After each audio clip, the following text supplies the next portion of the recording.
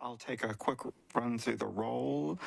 In addition to myself, we have Councilmembers Gamble is here, O'Connell, Councilmember Parker, Vice Chair Rutherford, Councilmembers Toombs, Van Rees, and Welsh. So that gives us 8 for right now, and I'll mark others present if they arrive. I have everything on our agenda for consent, so if anyone can think of anything to pull, let me know. Councilmember Parker, go ahead. I don't have the item number here, but the TIF item 3. Yeah, and for that one, we have a letter to defer, and so I was just going to have it be on consent for deferral since we probably wouldn't discuss it anyway. Okay. Unless is that from the sponsor? Unless anyone, that's fine. We can discuss when. Unless you want to make a comment on it. No, we can do it when it comes back up. Thank you. All right. Anything else? I'll go ahead and read through our captions to get us started. So.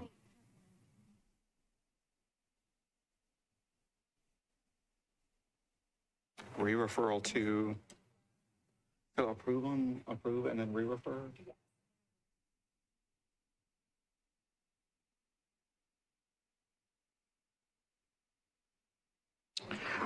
All righty.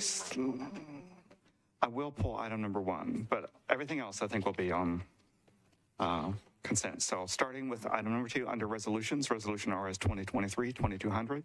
Sponsors are Councilmembers Roten, Withers, Syracuse, and others. This accepts a historic preservation fund for an underrepresented community grant from the U.S. Department of the Interior and National Park Service to Metro government acting by and through the Historical Commission to develop a countywide historic context for Nashville and Davidson counties' 20th century African American districts. And I know Councilmember Toombs has been working on a lot of those, so glad to have more of those in the pipeline maybe. Item number 3, resolution RS 2023-2201. The sponsors are Councilmembers Mendez, Roten, Withers, and Allen. This approves the activities and improvements eligible for tax increment financing in the Metro Development and Housing Agency redevelopment districts. This one's on consent for a deferral for 2 meetings, so we won't consider it today, but probably don't need to discuss it. I'm sure we'll have lots of discussion when it comes back up. Item number 4, resolution RS 2023-2217. The sponsors are Councilmembers Withers and Pulley. Authorizes First Watch Restaurants, Inc. to construct, install, and maintain an aerial encroachment at 211 Commerce Street. Item number 5, resolution RS 2023-2219. The sponsors are Councilmembers Henderson, Roten, Withers, and others. Approves an option agreement between Metro government and Friends of Warner Parks, authorizing the purchase of certain property owned by Friends of Warner Parks. Item number 6, resolution RS 2023-2224. The sponsors are Councilmembers Roberts, Roten, Withers, and Pulley. Approves a participation agreement between Metro government, acting by and through Metro Department of Water and Sewerage Services and Camden Development, Inc. to provide stormwater infrastructure improvements through funding the design and construction of an improved stormwater system. Very important. Item number 7, resolution RS 2023-2225. The sponsors are Councilmembers Parker, Withers, and Pulley. Amends ordinance number BL 2022-1418 to authorize this Metro government to accept additional sanitary sewer manhole to modify sanitary sewer main and associated easements for 3 properties located at 2135 and 2141 Waterside Drive and 2200 Bowline Avenue, also known as the Landings at River North.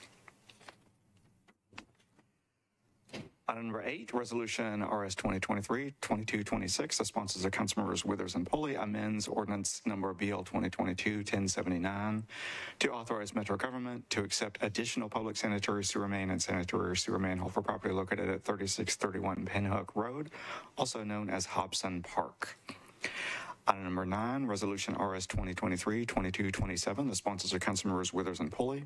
Amends ordinance number BL 2022-1095 to authorize Metro government to abandon existing public water main to modify the acceptance of public water and sanitary sewer mains and easements, and to update the map and parcel information for one property located at 725 Tulip Grove Road, also known as Tulip Springs Townhomes. Moving on to bills on second reading, item number 10, ordinance bill 2023-1876. The sponsors are Councilmembers Evans, Roten, Withers, and Pulley. Authorizes the acquisition of certain right-of-way easements and property rights by negotiation or condemnation for use in public projects of the Metro government, initially for purposes of the Nashville Department of Transportation and Multimodal Infrastructure project number 2022-R-2, which is the 2926 Melvin Road Culvert Replacement Project.